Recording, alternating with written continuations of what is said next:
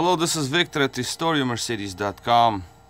This video is for Conrado in California. I have good news and bad news, man. Good news is that the throttle body that you sent me, 2 units, the control module and throttle body, they do both work. That's good news. And the coil is good in this throttle body. As you can see, it is energized right at the moment. Just want to show you a couple of some readings and stuff. So I cleaned it up, and it's actually a pretty nice unit. It is an updated version, a 1999 made. So the unit has good cables in it. As you can see, wires are nice. So this is really good news. Here is your control module soldered to my bench right now. I just gave it some power just to activate the throttle. So the combination of 2 units, just to make sure that they both work in tandem with each other. Okay. Now, not so good news is that the secondary throttle body that you have here, this one is not the right one for your car. This is the ASR module. This is ASR model. This is traction control unit. This one is not traction control unit. As you can see, the part number over here is 5725.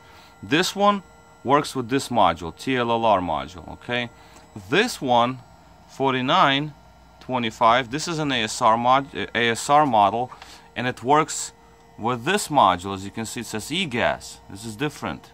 Okay, TLLR is a cruise control, idle speed control. E-gas is electronic gas actuator, and that's also cruise control, and ASR traction control. It's actually like a throttle control module. It's traction control. There is a separate one for the ABS. Well, anyway, so you get the idea. These are 2 not interchangeable units. It's totally different stuff.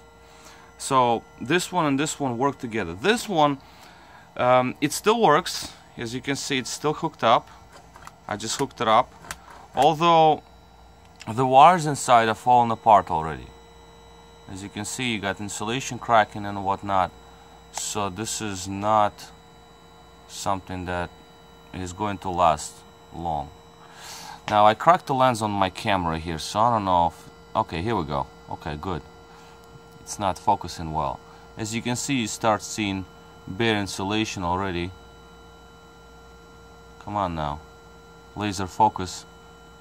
Yeah, right, super laser. There it goes. So yeah, so you get the idea. I'm not touching it much, because more you touch it, more insulation flakes off and more issues you're gonna get. But again, the good news is that it still works, but the good news is that what you need is the combination. What you need is in working condition. Not so good news, I guess, is that if you still have issues, then you have a problem somewhere in the car, and that's what you have to find. And unfortunately, I'm in New York, you're in California, so we cannot, I can't get your car in unless you want to ship it. But I have a car shipped from California right now. I'm working on it, but that's different. That's like very electrical. There's a lot of things there. So, but this one right here, you might have some electrical issue as well. Now, let's go back to readings. Let's take a look here, because I want to try to have this comprehensive sort of diagnostics here. First, we'll look at the fault memory that is stored in your module. So we have control module itself. You got another 2 codes for control module. Idle speed recognition switch. It's inside the throttle. I don't know why it came up, and then safety fuel shut-off switch signal for HFM and 3.4. So what that means is that this module did not send the voltage to the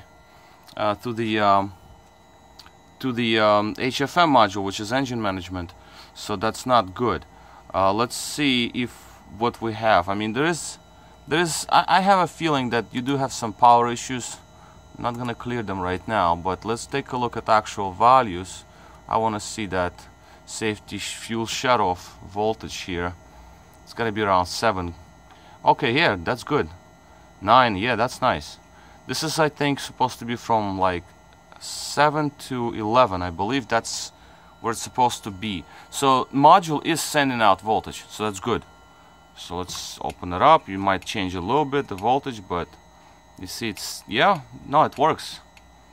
So I'm just opening the throttle right now because sometimes when you open it, the voltage just goes up and down a little bit.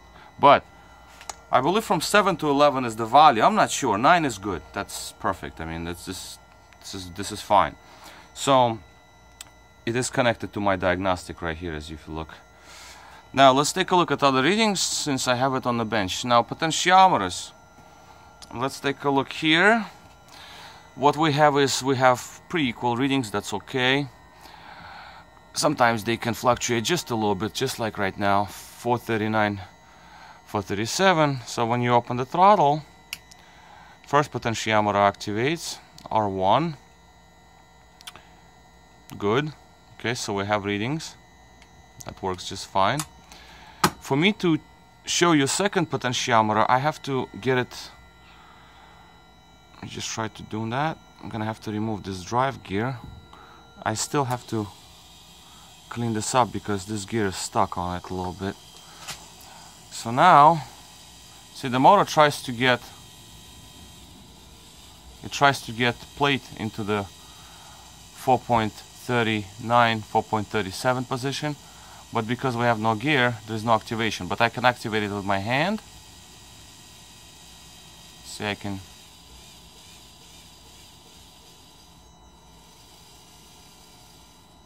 There. If I bring this potentiometer to about the value where we need to be, the motor stops. Once it's off, see, motor tries to adjust.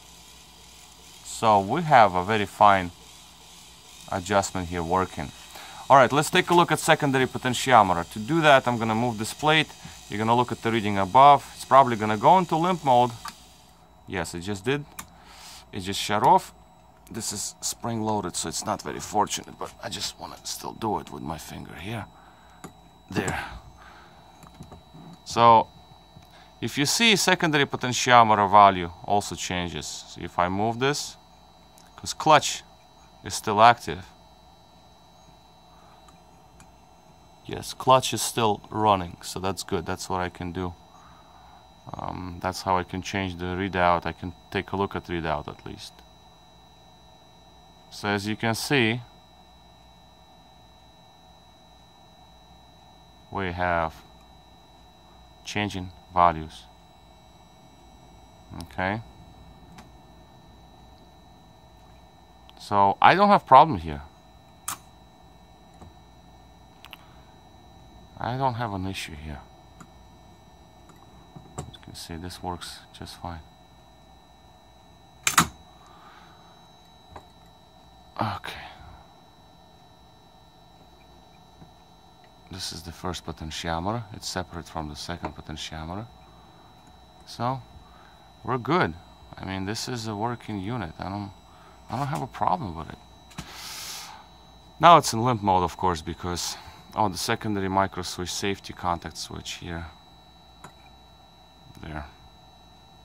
That works. For some reason, computers don't read out this micro switch. I don't know why. I guess it's when the engine runs, then it picks it up, but it is clicking, it is working. You can hear it. Okay. You can actually see it with multimeter. Maybe I can show you that. I'll check it, but there is, if you look at other videos that I have about non-ASR units, you will see that they don't change. The value don't change, so it's not a concern. They work fine. Where else we got there? So this is basically all. Right now, let's see if we have voltage still going. Yeah, the voltage is still going. Let's see if we can do something drastic here. Try to unplug this thing. You see, once I unplug the throttle, voltage dropped. So the car is not only in limp mode in terms of the throttle activation, but it is also in limp mode with fuel safety shutoff, where it shuts down fuel supply because the voltage.